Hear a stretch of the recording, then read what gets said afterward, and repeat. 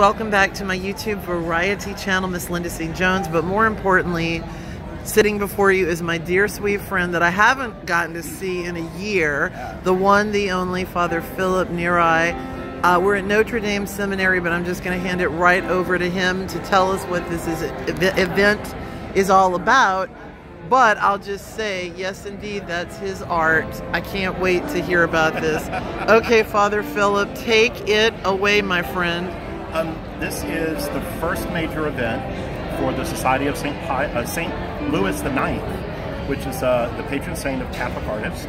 So what we're doing here is trying to promote Catholic artists in New Orleans, and we have all different kinds. We have weirdo collages like me, and we have some beautiful abstract and modern paintings of Jesus and Mary, and we have woodworkers, and we have sculptors here. It's fantastic. They just had a presentation on the theology of art in the Catholic tradition, which was great. So this is the first of many of these kinds of events that we're going to be having. Dr. Jordan Haddad is the organizer for all this. He's one of the professors here at Notre Dame. He's a dogmatic theologian, and he's the one that got all of this started. So we're very grateful to him for that. That is so awesome. And I'm just going to pan around the room at all the people here for the phenomenal turnout in Schulte Hall, who was one of our former archbishops of New Orleans. So I have a great question for you, but this question is actually, excuse me, an idea from someone else. During the evacuation for Hurricane Ida, I was staying with some lifelong friends who are like family in Lafayette. My friend Carol and her husband Andy, they have 4 sons who are around the age of my nephew and godchild Ryan. And so they know I've written some of my own music, etc. And so the question every night, and so I want this question for you, was I felt like I was in some sort of being asked to teach a master class because her son Philip and Eric wanted to know what was my process for writing songs. So how very apropos for you. I've been doing a little What is My Process series. I want to know, Father Phillip, what is your process for this amazing art? You know what a fan I am of your art, and one of your pieces that in my opinion is modern Monet, modern Degas, hangs in my kitchen, my favorite color, red. So Father Phillip, what is your process for these beautiful creations? Well, several of the seminarians are just here, and one of them asked me that question. I'll just tell you the truth. Basically, I get a canvas, I draw on it a bit just to kind of get myself loosened up, and then I just start putting down pieces of paper and gluing them down with medium, and I just keep going until I begin to see a pattern of some sort, and then I begin working around that pattern. And one piece can take an hour to make, or it can take me weeks. Oh wow! Because I don't really do this. I don't really do this as a job. This is just something to get me out of my academic head. Yes. You know, something that's not reading, it's not writing.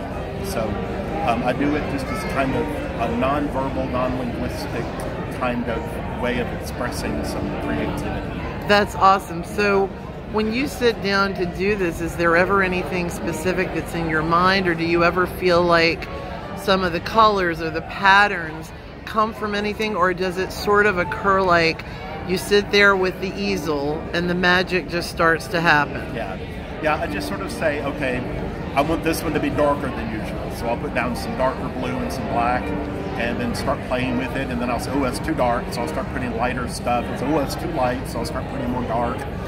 Or, you know, lots of lines in this one, so I'm going to start putting some circles, or, you know, it's just constantly back and forth, or I might put something on, and then use a sanding block to sand it off.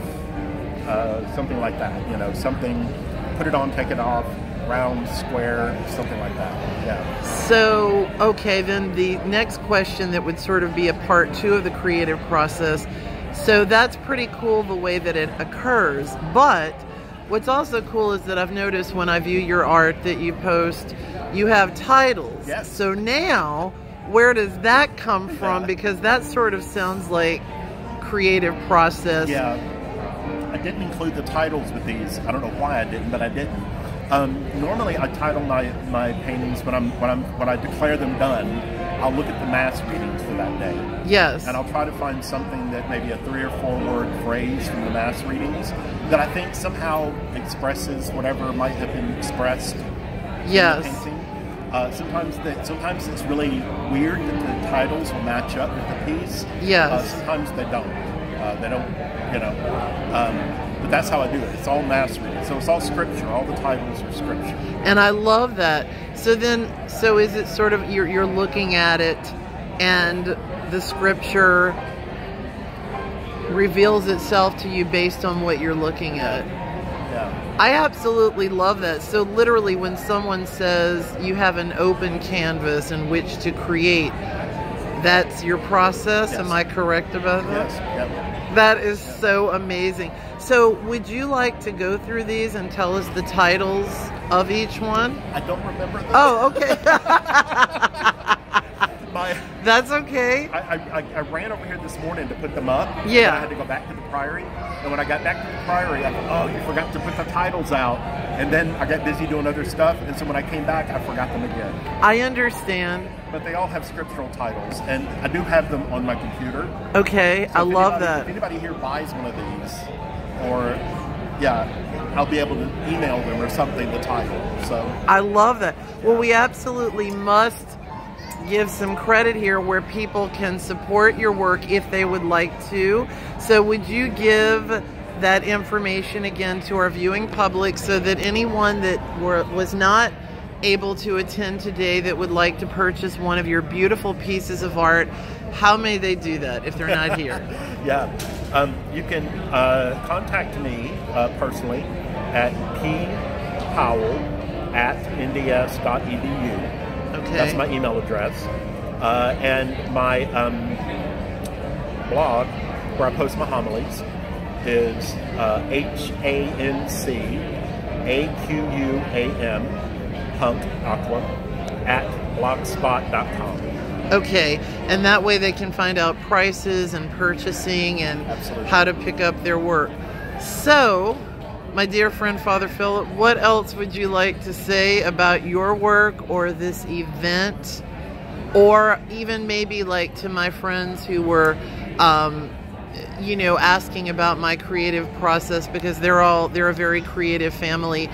What would you advise to anyone who is just starting to put their art on an easel or to music, to a keyboard, to singing?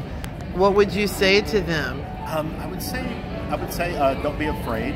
As the scripture tells us, do not be afraid. Amen. Especially, just don't be afraid. Don't be afraid. I mean, I have no training. I started this as a hobby. A friend of mine bought me some paint, sent it to me in the mail, and I remember I started on canvas boards, just sitting on the floor of my room, and I just started kind of pouring paint on the canvas and smearing it around to see what it looked like. And so I've kind of had to learn on my own with the trial and error what works and what doesn't. And you just can't be afraid to jump in the middle of it, and just go for it. Amen. Because you know what that reminds me of? So, very long story short, I heard someone in an interview and they had signed up to be in a show, and then all of a sudden they asked the producer, wait a minute, you forgot, I can't act. And the producer's response was, no paralysis through analysis, no paralysis through analysis. So is that what you're saying to all future artists? No Paralysis through analysis? That's right. You're not going to think yourself into creativity. And look, I swear I'm swearing in front of a priest. I promise I am not Father Philip trying to plug myself. But I'll just say I used that line in one of my songs because I thought it was so cool. This plug is for you. Thank you. This is for you. So art uplifts us, inspires us, and so forth. So what would you say you feel is the most important aspect of art, whether it be in our church, in our faith, or just to the world, regardless of what kind of art it may be? What do you think it does for God created us in His image and likeness. Amen. So one of the things then that reflects His image and likeness is for us to be creators. Amen. Ourselves. Whether that's in song, whether that's in sculpture, art, whatever it is, whatever creative endeavor we're involved in, that is rooted in the fact that we are created in the image and likeness of God himself. So in a way, we're paying tribute to God as our creator when we ourselves create great art. I love that. And then that sharing of the art with other people just continues the perpetual uplifting. Yes. Yes. So, any final words? Because, you know, I could just go back and forth with you all day. Oh, and I want to thank you not only for inviting me to this wonderful event. I've been to many events here, but I can't thank you enough. And I'm so happy to see you again, my friend. So, any final words that you'd like to say to our viewing public? Just keep your eye open for future events. Okay. And you know, they're on Facebook and they're on the Notre Dame Seminary website. Okay. Any future events that you can that come across, and we have a great crowd here, so they're going to be a great crowd every time. Well, thank you for uplifting us, inspiring us for the interview, and you know I'm a mega fan. So I'll be uploading this later and sending a link to you. Great. All right, thanks, Father Philip. Bye, right. everybody. God Bye-bye, bless. everybody. God bless.